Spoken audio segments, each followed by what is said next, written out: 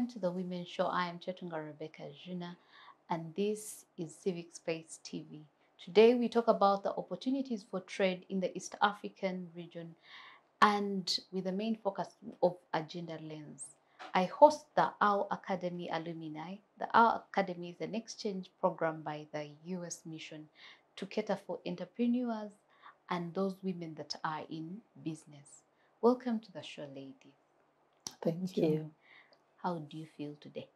We feel good. You feel good. So the ladies I have are Dorothy and Irene.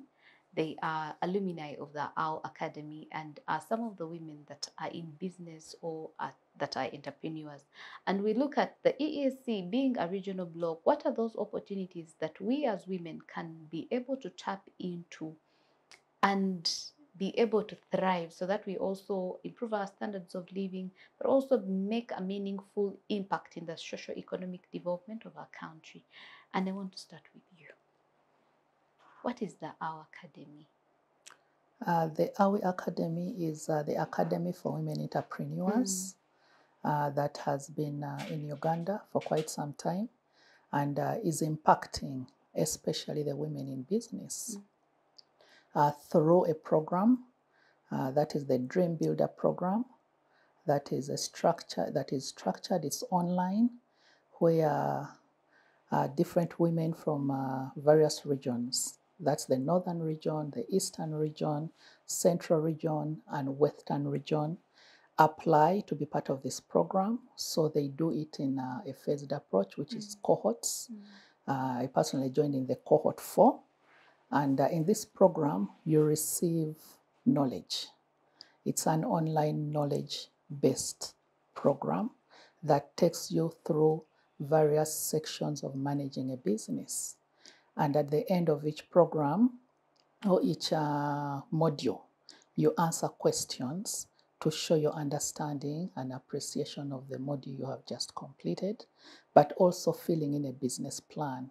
And also we must acknowledge that a business plan is so critical to business success.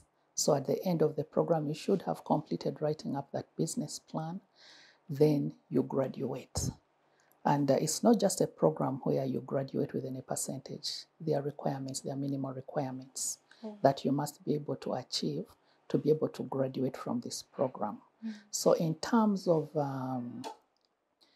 the Academy for Women Entrepreneurs, it is there to impart knowledge, business knowledge, and prepare you to thrive in the business world, not only for your community, but as well for the nation, and also to be part of the East African community in terms of widening your markets.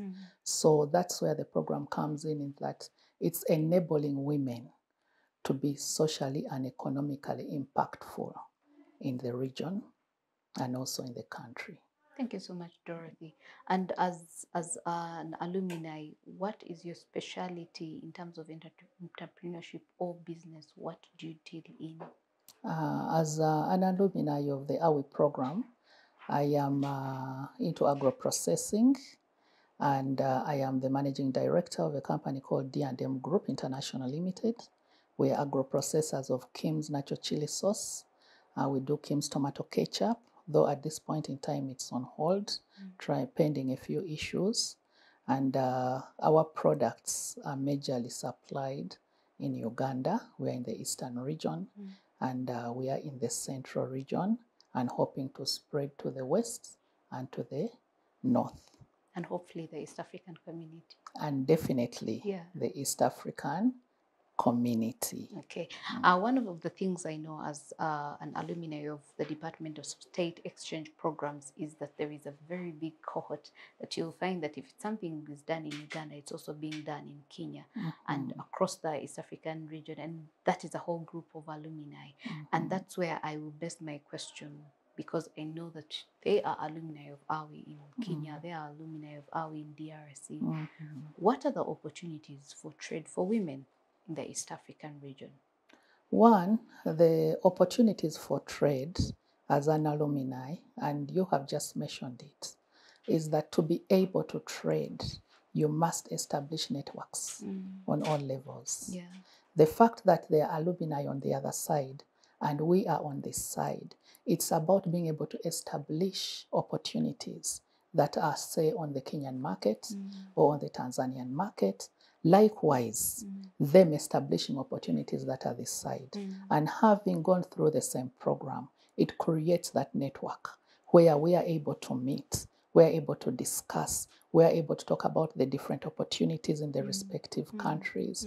And through those networks, we establish partnerships that can be able to open up doors of opportunities in the respective regions. But even as a program, this program is a macro program. You get it? Why? Despite the fact that it encompasses women at different levels of business, what we learn from it is that it is teaching you, it is giving you knowledge to take you to that macro level of doing business. And in such a way, it's preparing you, because it's one thing to have the opportunity, it's another to be prepared for that opportunity. Yeah. So what AWI does is to prepare you for those opportunities, give you the necessary mentorship, and expose you to the necessary opportunities through these mentorship programs. Opportunities come also with boldness. Yeah. I'll give an example. We attended a session, and I've forgotten this lady's names, but she had an encounter in her early life that affected her physically. But if she was able to go through that encounter to become who she is today, you, why can't you get inspired from what she has become, to have that determination, to know that through this AWI program, I can use the opportunities within the program to advance my business to the next level. Because there's nothing you cannot do in business. But it's that determination, it's that inspiration that AWI continues to give. Because even after this program, we continue to gather, we continue to network, we continue to be exposed to opportunities, funding opportunities, grants are opportunities that we as women can tap into to make sure we get to that point. Because we are living in a time where the world and necessary authorities are supporting women. You get it? And we must be part of these programs to tap into those opportunities.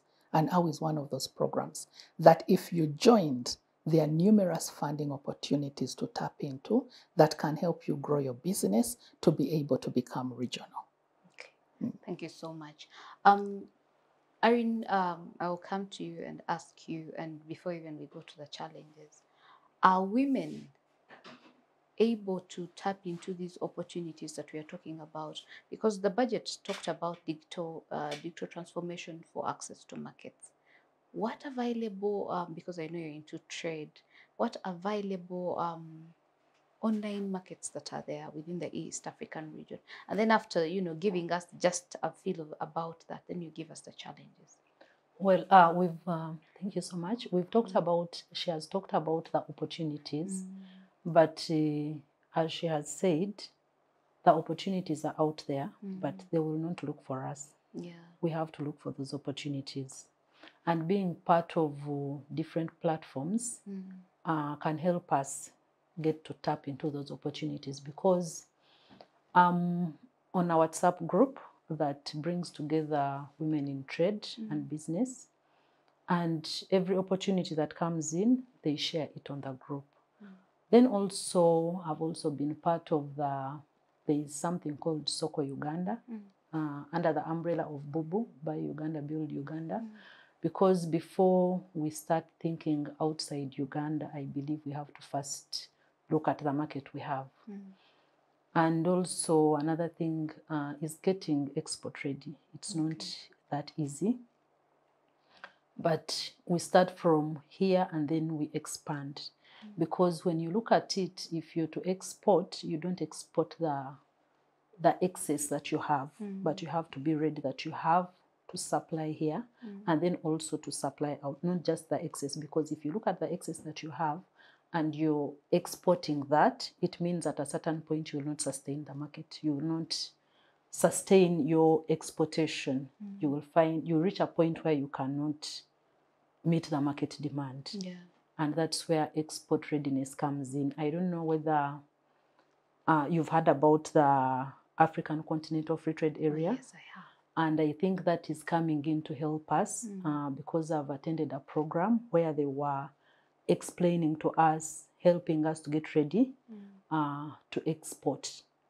And when you look at it, women have a big opportunity because I think most of the international organizations are looking out for women. Even our own government. Oh, yes, it is. Yeah, it's looking out for women. And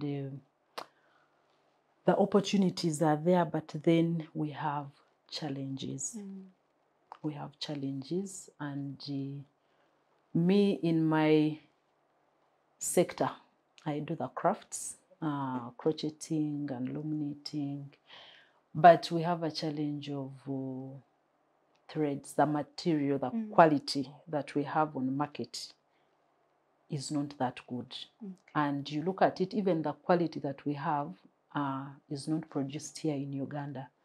It is imported from Kenya, and of course by the time it reaches here, you find the good quality that is there is expensive, and you can only look out for the outside market, because when you look at the market here in Uganda, people are not willing to buy at the amount, of course. So that means that the cost of production is high, and you find that you're maybe making losses. So we've started actually looking outside Uganda before we even supply the market that we have here, because there's also a challenge of people not valuing products made in Uganda. And that is a very big challenge that I think maybe, of course, the Build Uganda, Buy Uganda movement, that one has come in to help, but I think a lot more needs to be done so that we get to love what we do, we get to value what we do before we even look outside. Yes. Thank you so much. You've talked about the fact that you cannot sustain the market out there, and I'll come to the issue of compliance. And we have seen everybody say, you be compliant, you be compliant. What is hindering traders or women traders to ensure that they're compliant with the standards, but also with the procedures? You find we have smugglers all the time that are women, and they decide, if you're seeing you're crossing the Busia border, you're crossing the Malaba border, URA has said smugglers have become smugglers. Somebody puts in their box and doesn't want to pay taxes. What is stopping women, especially in cross-border trade, in ensuring that they're compliant with the standards that they're giving out, but also with the procedures? Now, when you talk about compliance, that's where we come in to thank the Academy for Women Entrepreneurs. Because myself, I also had that fear, you know, of formalizing your business, making sure you do the things the right way. But when I went through the course, I realized that, you know, for your business to really thrive, you have to do the right thing. Your company has to be registered. You have to pay the taxes.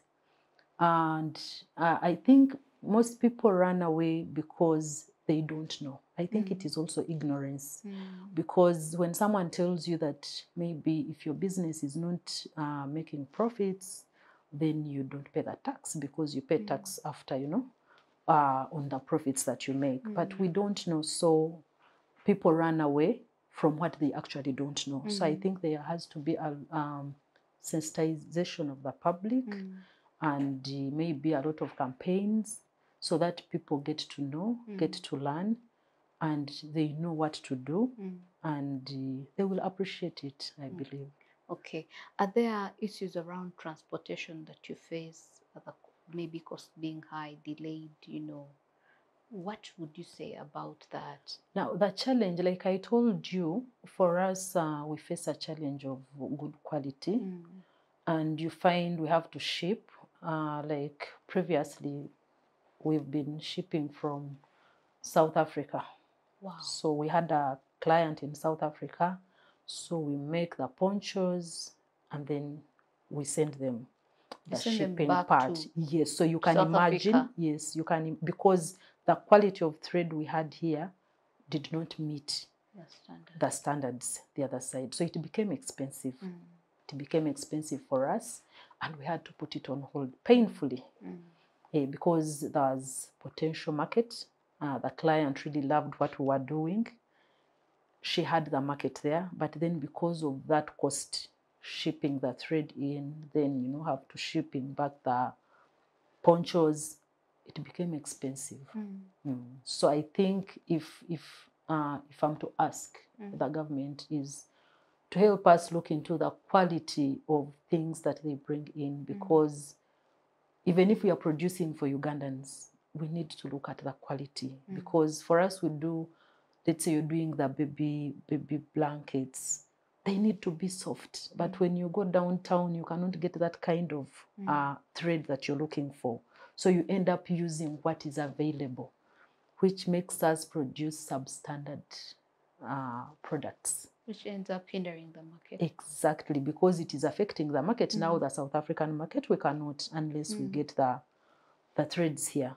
Okay. So that is on hold already. All right, Dorothy, I'll come back to you. We talk about access to market. How best can we ensure that women access digital markets? Because she's talking about shipping all the time, you're there running. You find women in Chukubo running with their things, and the car, the container came. But how can she sit on her laptop or on her phone and say, I'm going to access market in Kenya, I'm going to access market in Tanzania? There is market in Djibouti, as you well know. It's a new hub that must open. How do we ensure that now women can be able to use their phones to do that, despite the challenges that surround the digital market? One of the ways that we can do that is knowledge. They say that knowledge is power. And one of the things that has to be continuously, I'll not say that it's not there, but continuously strengthened, is ensuring that the women in business receive this knowledge that will give them the level of comfort to transact online. And when I talk about the women in business, I'm not only talking about the educated, because there are so many at different levels that must have this knowledge, must be able to have these gadgets to be able to have online transactions. So knowledge is key. Like right now, there is a hub, innovation hub called Hive Collab. Hive Collab has just released the digital literacy toolkit. And the digital literacy toolkit is a kit that helps women and men, this for all, to acquire knowledge, starting with your gadgets. The knowledge of having a smartphone, because to be able to trade online, you must have a smartphone. You must be able to know how to utilize that phone to make money out of it. So that toolkit basically talks about empowerment in the digital era. So one, we must create that level of knowledge to the women, but also ensure that we target, like I've said, you may be talking about Dorothy. Dorothy may be able to do it. But what about that lady doing peanut butter who did not go to school? What about that lady trying to do honey? Because in their village, there's a lot of honey. They not go to school. One of those things should be about partnerships, because we cannot run away from advancing in the 21st century without talking about partnerships. The respective partners must be able to put up strategies that will enable that will enable the women in business have these benefits. Like there's a lot of grant funding going on. How about funding someone to have a smartphone? And after giving them that smartphone, you train them through how to use that smartphone for business. I'll give an example. Our program has a program that runs for 6 months. For a woman doing that who is not highly educated, it would probably require 6 months for her to be very comfortable. And once she realizes the comfort in online transactions, then she'll be able to transact. That it may not be across regions, but even it can be within the same country, that she's able to do it online. Why? Because if you look at URSP, if you look at UNBS, if you look at URA, it's purely online. Yes. You cannot think about transacting regionally when you cannot do it locally. You get it? So this issue of online trading and online transaction starts from home. Why? Because all government institutions that are supporting the women in business are now online. Yeah. You're not going to go anywhere on our traditional ways of doing things. So sensitizing these women is key to having us online. Another online transaction today, you cannot talk about online transactions without talking about social media.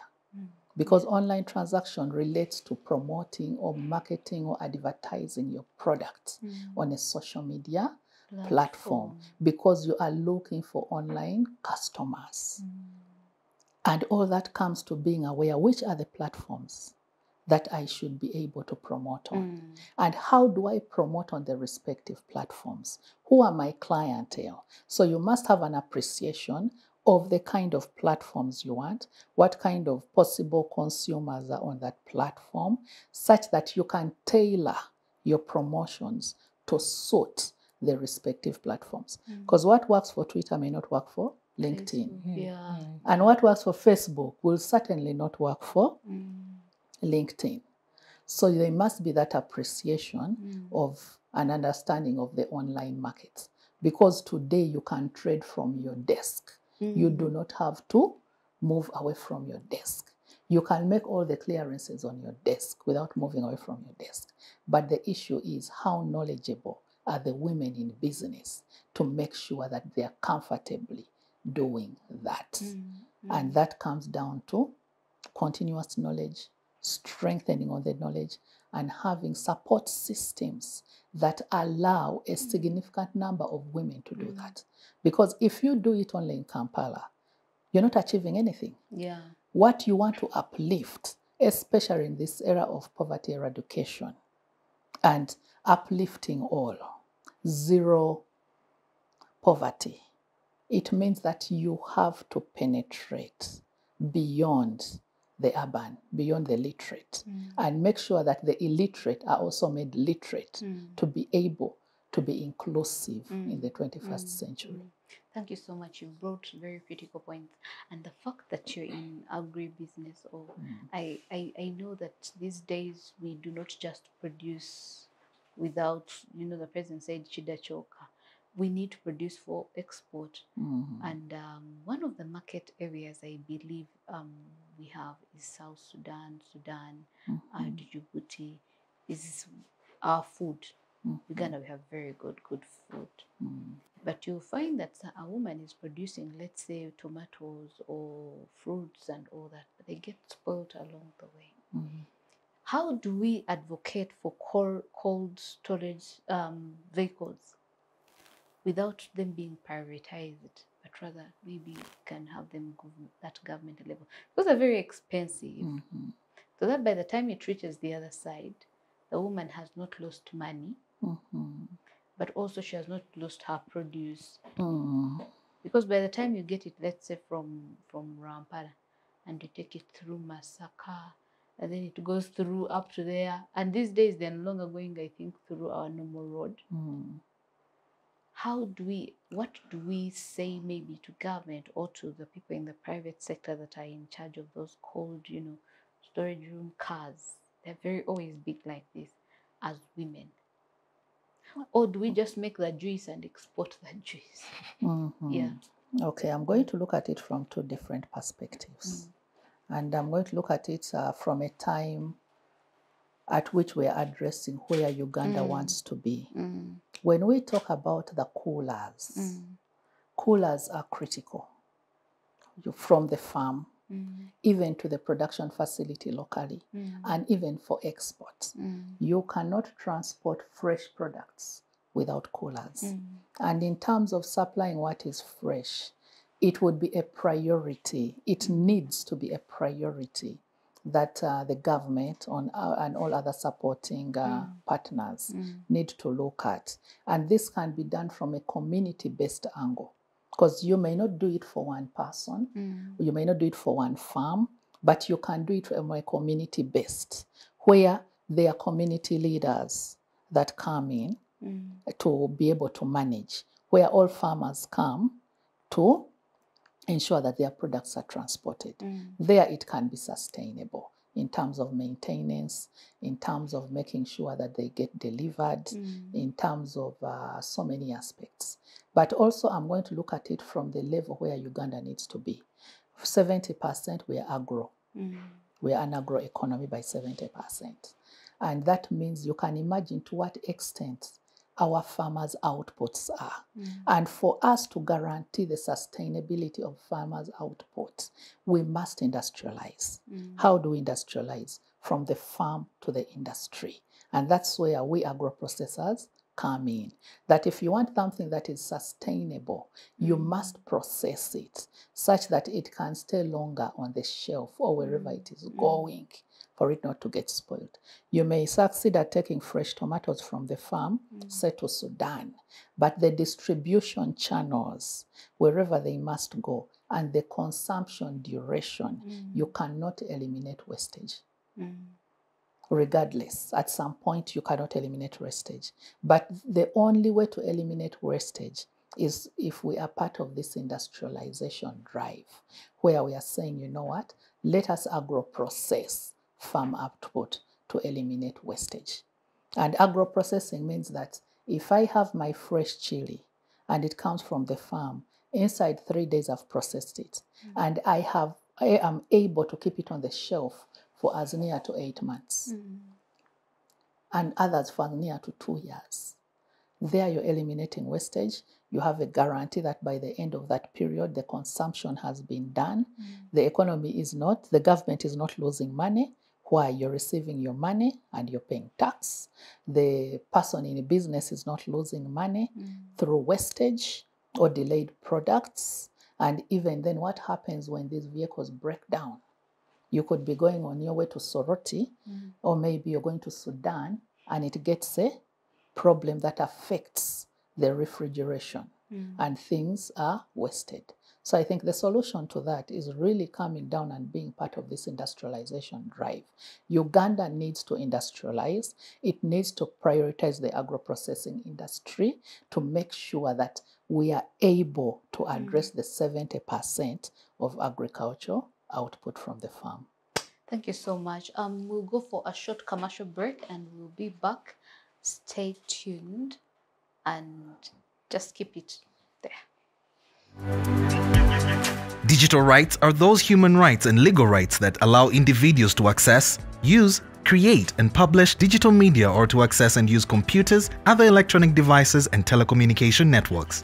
Digital rights include a right to freedom of expression, information and communication through technology, a right to privacy and data protection, a right to credit for personal works, a right to universal and equal digital access, a right to identity, a right to anonymity, a right to be forgotten, and a right for protection of minors, among others.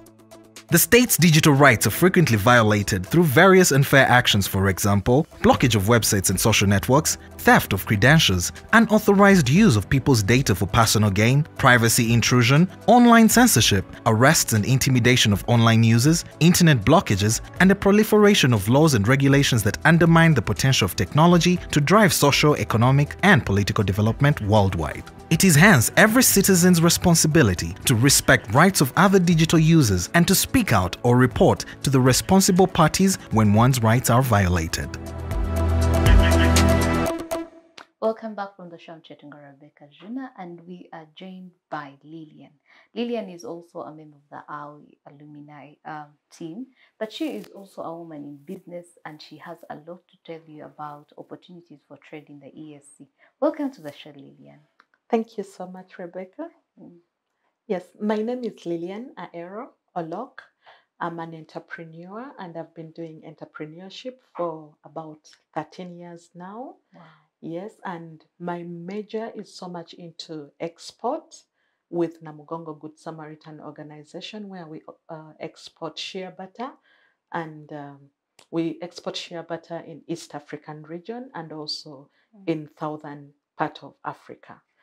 Yes, so we also have art and crafts, and we participate so much into the cross-border Jua Kali trade.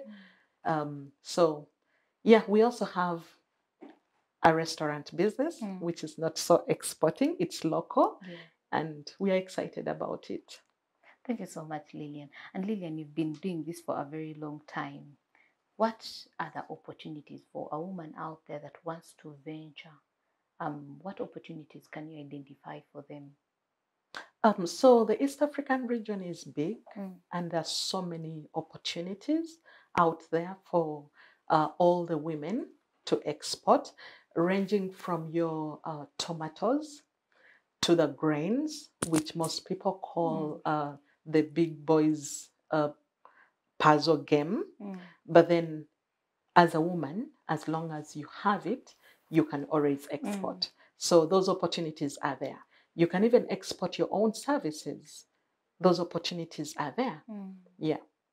Wow. You talk about services, and that's something we had not yet ventured in. However, as a woman, what are some of those challenges you have encountered exporting within the East African region?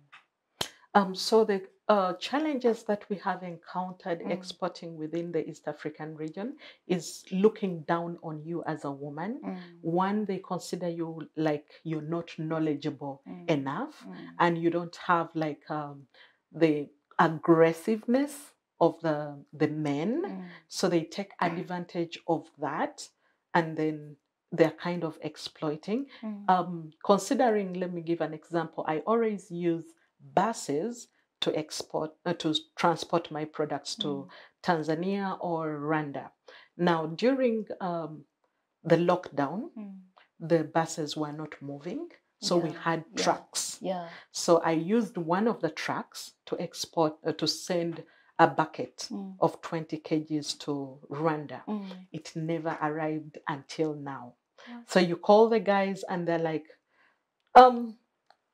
who are you again? What did you say? So, you know, they kind of intimidate you, and then they throw you to somebody else, and then they're throwing you to somebody else. And, you know, until now, I was given a receipt. I sent the receipt of the bus to my client in Rwanda, and my client went, because she was also a woman, she went to the bus station, and they told her, you know what, we've never received this kind of thing, so we don't know. You can go back and tell the person who sent the bucket to follow up from Uganda. So they kind of like play you around, which is totally different from the men.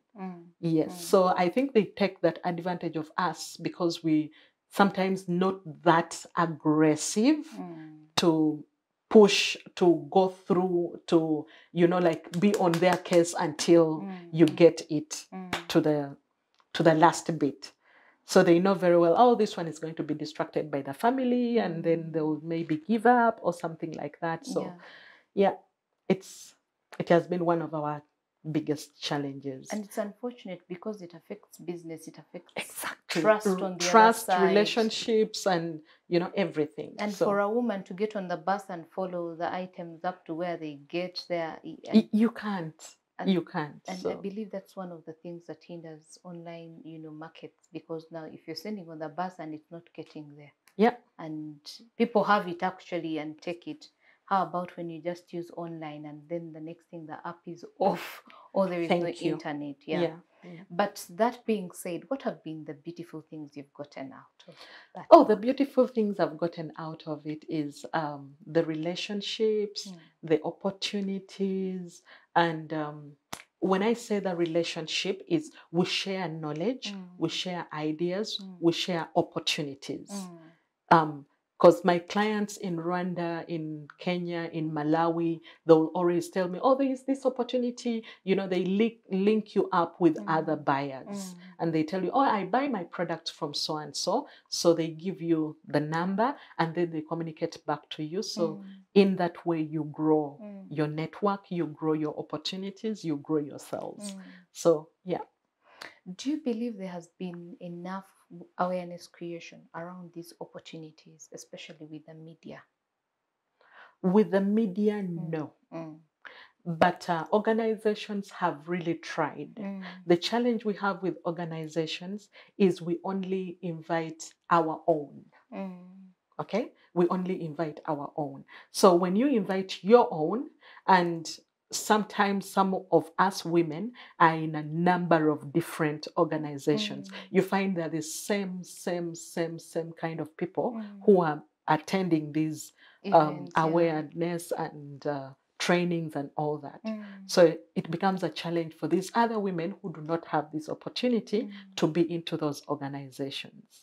So with the media, not so much. And that's why I'll ask you, how best can we involve the media to ensure that there's awareness creation around opportunities for trade for women in the EAC region?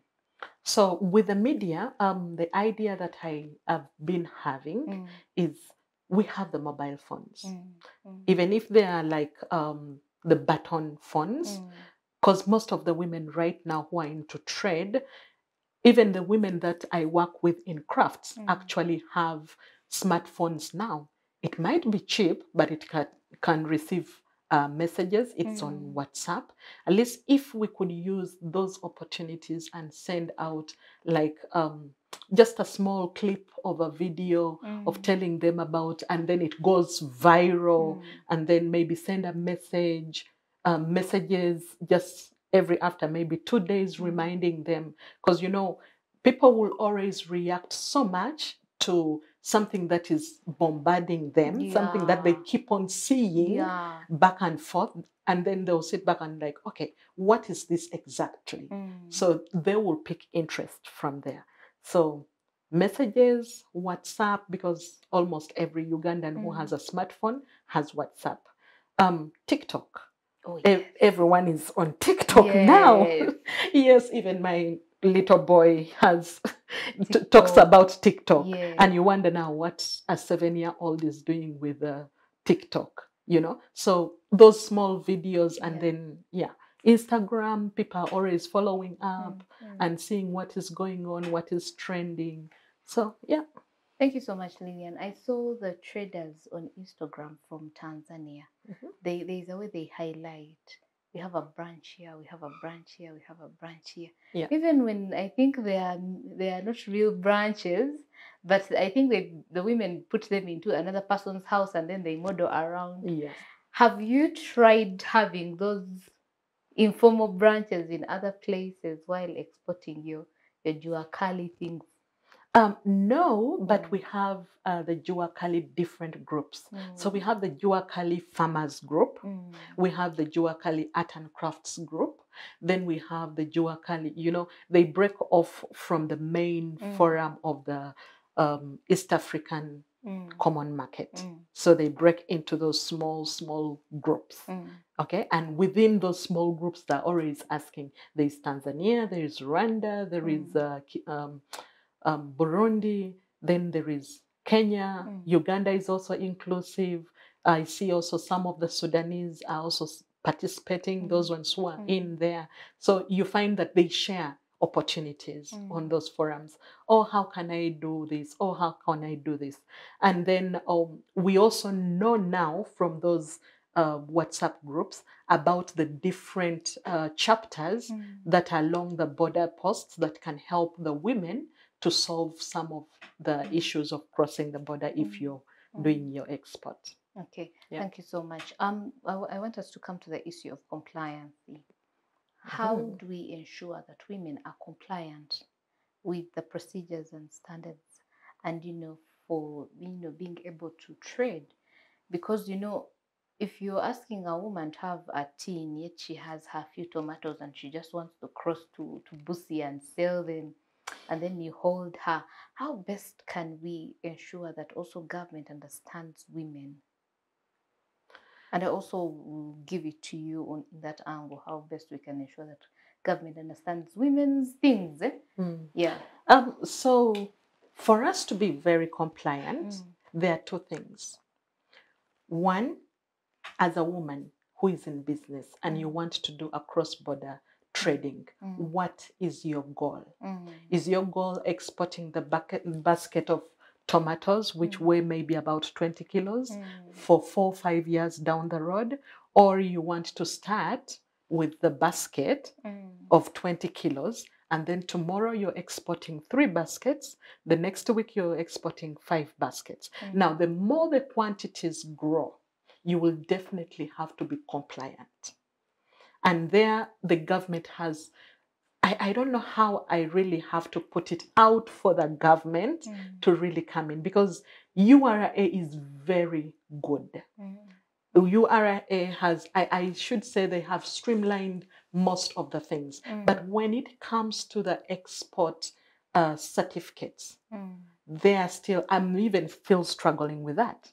Because one time I walked into a URA booth and I asked them, why don't you make it friendly? Like I can use it on my phone to print out my certificate of origin, and then I can cross the border.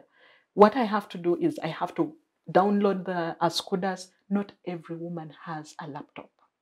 Not every woman can afford the data that ASCUDAs needs to hold all the information. Not every woman has been trained in having a purchase invoice, commercial invoice, a packaging list, you know, some of those documents that are really required for you to attach onto the ASCUDAs so that it can generate for you the certificate of origin. So that system alone is letting the women down. We are using agents, and I'm exporting, just let me give an example of just 1 bucket. I need the certificate. Why would I spend my 600,000, go to an agent? I'm selling the bucket at 600, and the agent is asking me for half of that price. Am I benefiting? Am I in business? I'm going to be out of business. Okay, so we need to make it really, really user friendly. Okay, really user friendly, that I can use it on my smartphone, print out that document, because now, right now, you have to upload the documents, and then after uploading, and then go and print it out, and then it's a back and forth process. We really want to get the teens. We really want to contribute to our country, because we know our taxes is what makes our country better. If we don't contribute to the taxes, then we do not have the services that we need from the government. However, the government also has to simplify that system for us, the women, to be able to trade. Yeah. Yes, thank you so much. I'm coming back to you, great ladies. How best can government understand women in trade in the East African region? And you know, give them their needs, because you know the needs that women have. How best can we have our government, you know, address our needs for women in trade in the East African region? Well, I think for the government to address the needs, first of all, they have to know the needs of the people. What do women need to thrive? And they can only get that information from the women. So I think they need to do some research and also focus on the grassroots women.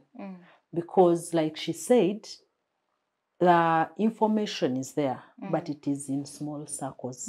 It keeps rotating in those small circles. So I think the government should go an extra mile to make sure they go to those grassroots women, like the way she was saying, those ones who want to export that bucket.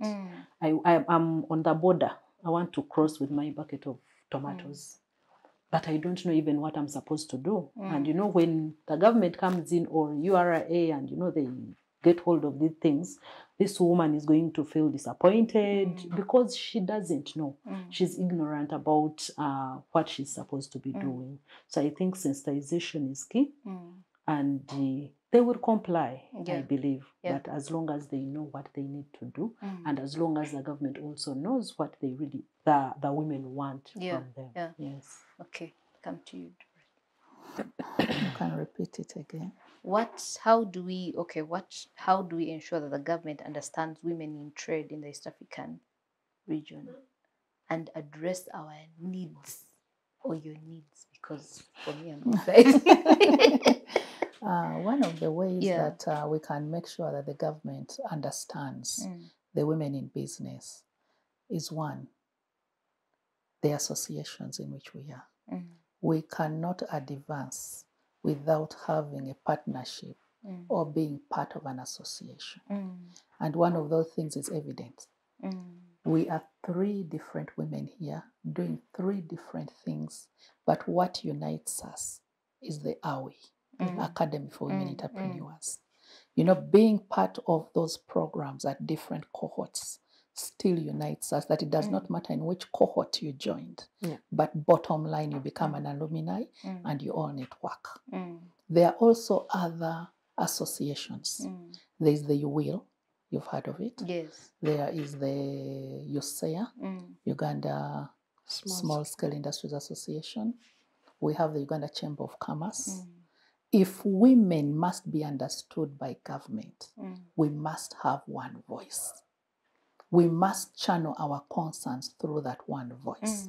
And that voice is a representative for the women at a national level or even at a regional level. So those are one of the ways we can be able to be understood. Another way that we must be able to be understood is that even as women, we must unite for a cause that advances our agendas. It's one thing to hit the drums, and it's another to expect them to hit it for you. But when you're actually not hitting the drum, when government comes on ground, who are these people that are sending out a unified voice? What are they doing? Do they have that force to drive their agenda? Are they driving the agenda? What is the socio-economic impact of the activities of the women to this nation? Or even though we haven't reached that point of impacting, maybe in the next 5, 6, 7 years, what is the impact that we are going to have? So it comes down to individual responsibility. We go through programs, and one of the ways to determine impact, business plans. Many of us have businesses to which cannot speak for themselves. We have become storytellers of our own businesses without necessarily letting the businesses speak for themselves.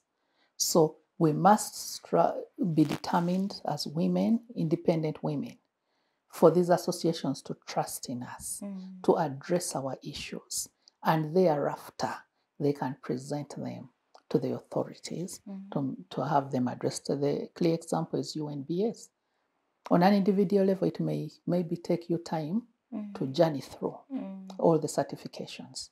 But once you join an association or a group or a partnership that's advancing the cause of certification, you'll find that where you would have certified as one entity, several entities are certifying within the same period of time. So I think that is critical for advancing these agendas. But also as women, accountability is key. You cannot advance where there's no accountability. Accountability for those we entrust with the voice and our own accountability. These are a mutual. You know, gone are the days where we lived in an environment where women are purely dependent and thriving on the others, advancing their cause. But with the level of awareness, with the level of social media exposure and everything, many of these partnering entities have been found themselves to a level where they're accountable to those they serve to make sure that our demands are met. What else? There are so many meetings that take place today. And this one I'll be as clear as black and white.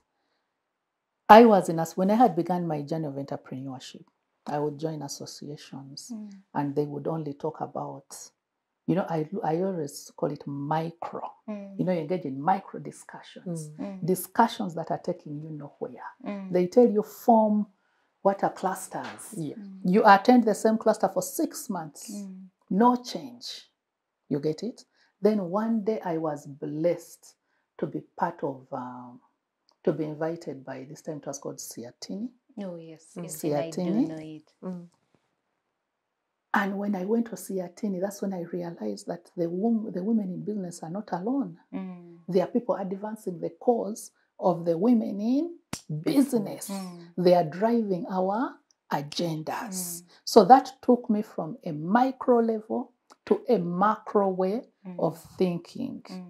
And as women, we should not always stay down. Don't let people fight for you when you're not fighting for yourself. We attend workshops, we go for trainings. You are in the cohort, are we? The cohorts. They ask you a question, you finish session 1, session 2, session 3. A woman in business, you have not contributed to the discussion.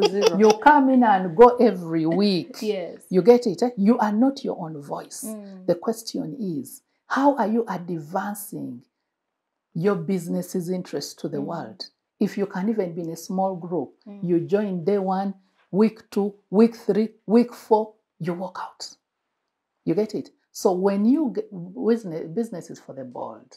When you get into that kind of space, you must dress with a level of boldness to speak. When you speak, people identify you. People will know you. People will invite you. And there you are advancing your interest. I was a member of the National Reference Group through Siatini. Wow. And I attended 8 sessions advancing the interests of the agro industry, agriculture. How did I get there? I have learned to speak when I'm given an opportunity to be present somewhere. So as women, we should get out of that space. Timidness, fear, lack of confidence. You know, these are some of the things that are going to drive us ahead. But the moment you stay in that space of intimidation, of fear, of cowardness, you will not grow. And these are deliberate decisions that women have to make. I've been listening to my fellow alumni here.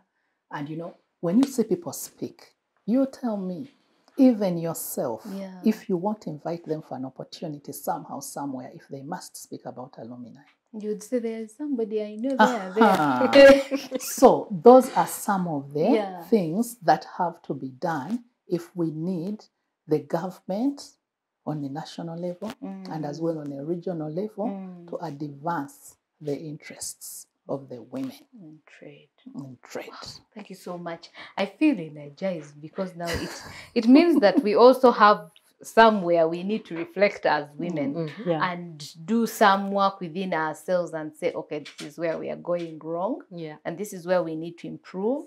Because I had one time the Deputy Chief Justice say that if you do not fight for your rights, where do you think they will come from? Nowhere. It means that we need to speak up, as you said. We need to say what we need. And this is what we are doing just right here. To say this is what we need, this is what we want, this is what... And reminding people that this is we who we are. And one of the things I'm so grateful for is that we are in an alumni. You're in business. I am in International Visitors Leadership Program. There, that side. And every time I see people, I feel envious. Because you have a bigger cohort and you're all together with the Mandela Washington Fellows. You're all, there is like a sisterhood and brotherhood that you have. For us, it's you stand alone and, challenge the status quo. But one of the things I wanted us to talk about lastly is access to financing. I was with some women, I brought them from Shema to come to Kampala and see, I don't know if you've seen Volcano Coffee. These are also an alumni, and to see what it means to have an export of coffee and how they're planting their coffee. And he was telling them what to do. And one of the women said, the Trainer Center, we don't have money. How do we address the challenge to access for financing? Because now the issue with banks, women are fleeing the banks. Very true. They are going to this friend, you borrow me, I sell you my goats, my what. How do we speak maybe to the banks to hear the women's voice? And I'll start with you, Lillian, because as a woman that is in trade, there are those days where their money is not there, or true. Where somebody has not yet paid. How do we speak to the bank and say, hey, these are our needs as women? Banks have been spoken to. I will not talk for the banks, but at least there are some that have what we call the women windows. Okay. However, there's still a challenge. Which bank in particular has a women's window? We have Centenary Bank. Okay. It has the women women in businesses for DFCU. DFCU. And then we have the one for Stanbic Bank also. Stanbic for her. Stanbic for her, yes. Yeah. Stanbic for her. And then also Centenary has the women Centenary women something. Yeah. Yes. However, they also have challenges. I've tried to borrow and I was successful borrowing from one of them. I will not mention the bank, but their interest rate was 40%. Yes. For a woman. Yes. And do you know how they tricked me into getting we processed everything, and each time I kept on asking for the interest rate, they were like, oh, it's friendly, it's affordable.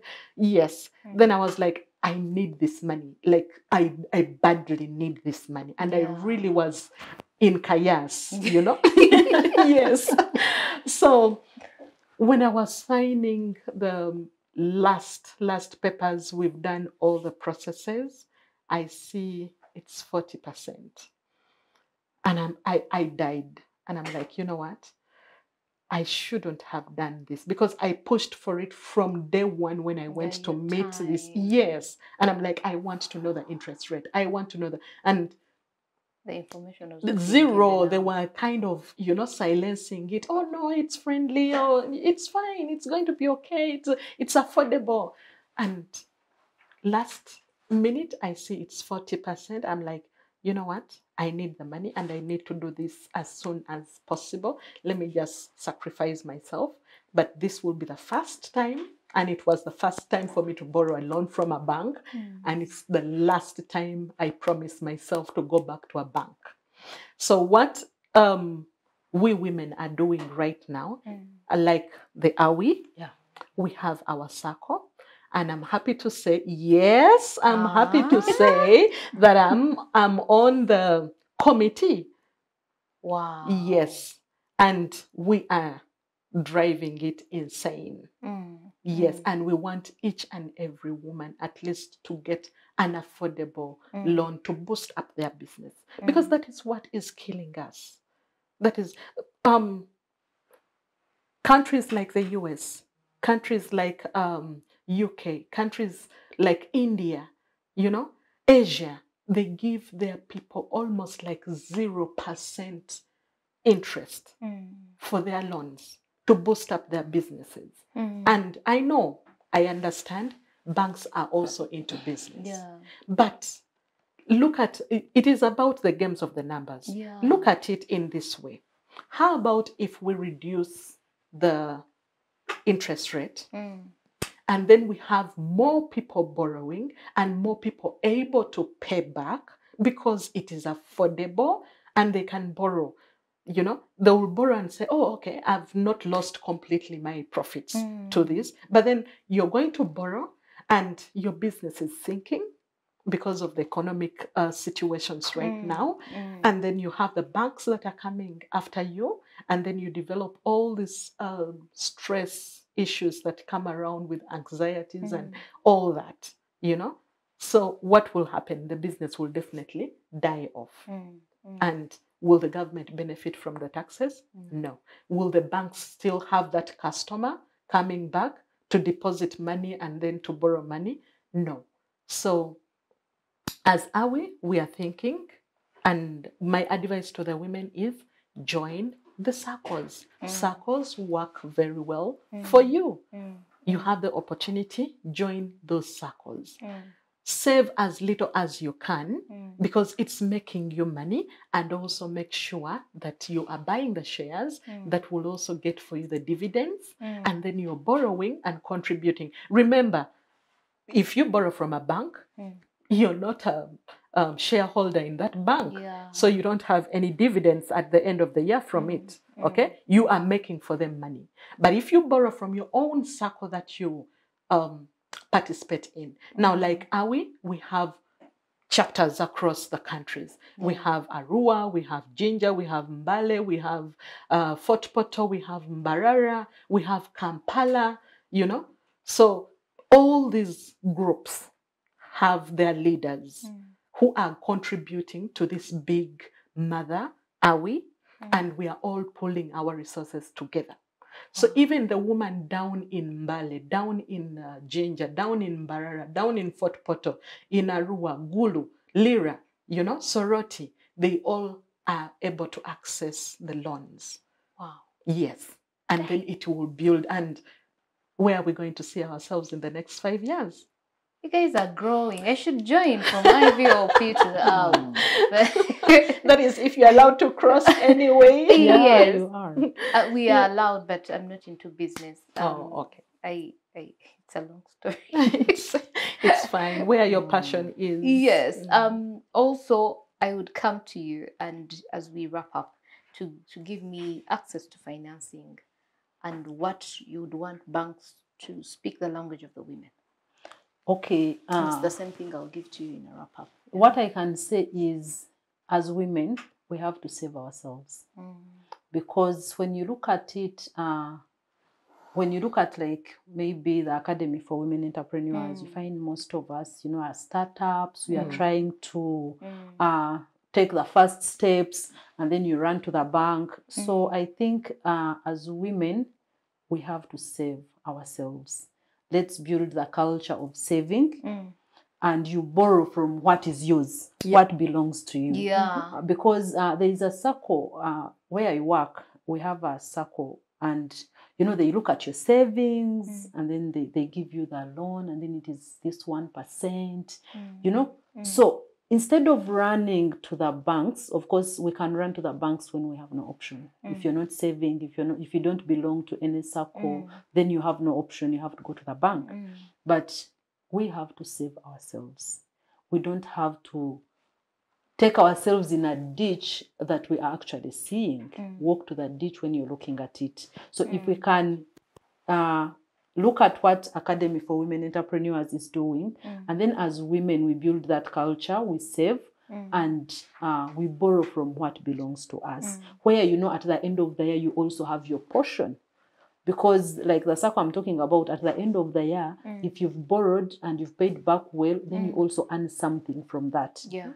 To keep encouraging them to save. Yes, so I think we have to, it has to be within us really, before we look at the bank. Thank you so much. Lastly, you wrap up with how the banks can speak the language of the women, or access to financing to the language of women in trade in the EAC. I will talk about awareness. Okay. Understand the woman, where the woman is coming from, and where the woman wants to go. Most of the women in business do not own collateral. Yeah. Yet a bank requires collateral. And that is something that banks have failed to appreciate. And for banks to appreciate it, they must work together with other authorities. Like the government must push the agenda for the women, for it to sink into the minds of the bank, to be able to appreciate the woman, the far they are coming from and where they are going, such that they are flexible in their demands. But also as the women, to be heard, because there is someone who has made a statement, you don't have to be profitable to get financial access, but you must show that you can scale. Our business is scaling. Someone is getting money from the bank. Is it going to scale your business? Or it's just for a problem or a challenge in that point in time without scaling your business? So while we want the bank to appreciate us, we need to appreciate ourselves and the objectives, the goals to which we're accessing these funds. And the ultimate one is to be to scale. Then there, the banks can come in, pushed by the government, because the truth is collateral failed to get loans on 2 occasions. Why? Collateral, and the loan they want from the collateral they want is land. You get, but how many women in business own land? Actually, most of them are going into business to get out of that vulnerability. Most women are in business to get out of that vulnerability because they don't have that support to which they were committed to receive. But while they get out of that state of vulnerability to contribute to socio-economic development of the country, then they must appreciate the history of the woman to address the present and advance into the future. Okay, thank you so much. It's been a wonderful conversation, learning and relearning about the women. And we always say that women are not a homogeneous group. And today we had the academy, our academy by the US mission in Uganda, the alumni. But also we want to remind the government in our wrap-up that, guess what, the Ministry of East African Affairs should do a symposium in terms of for women in, in trade within the East African community, partnering with URA, URSB, and find the women where they are at. Because, women have children. So you're going to call her in this town hall meeting, but she has a child. Where is she going to leave that child? So I remind my friend, Right Honorable Rebecca Kadaga, that the women's needs are paramount. And I know she'll work on that, to go to the women at the borders, go to all those borders and look for the women and address their issues. Create more awareness. I know the president said that all things should be going through UBC. And create awareness around these opportunities for trade, in particular for women in the EAC region, and especially in the local languages, so that women can understand and know how to, venture into this market if we are to ensure that we are productive and producing at large scale. I've been your host, Yatunga Rebecca Juna. Till next time, bye-bye.